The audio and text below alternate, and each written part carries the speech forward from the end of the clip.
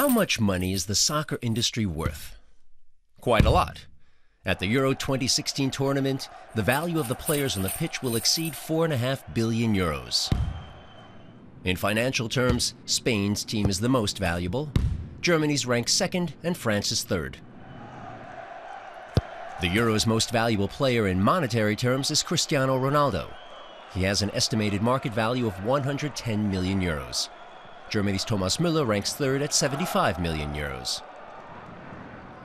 Ronaldo also earns the most, 45 million euros a year in salary and endorsements. In comparison, women make far less. Former German national team player Celia Sasic earned just 100,000 euros in 2015.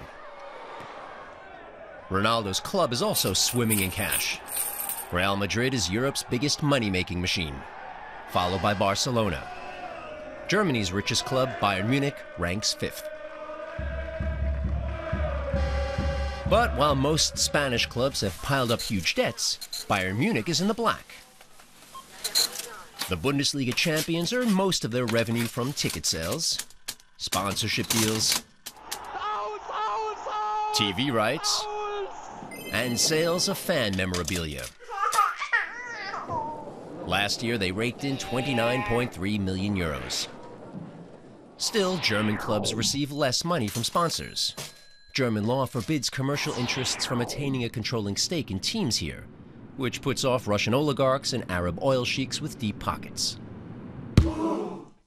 The football business also has its downside. The huge sports betting industry attracts criminals who win big, using money attained through illegal means. Sometimes, they even arrange to have matches fixed.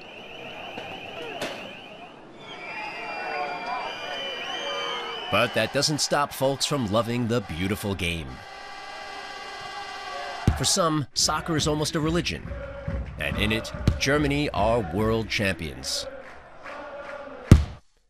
More people follow big matches than go to church. And during the World Cup or European Championships, many drop everything they're doing to watch the games. Germany's GDP falls by as much as 0.4% as a result. But the tournaments also mean people rush out to buy large-screen TVs. Beer sales also enjoy a boost, and will no doubt rise even more should Germany become European champions.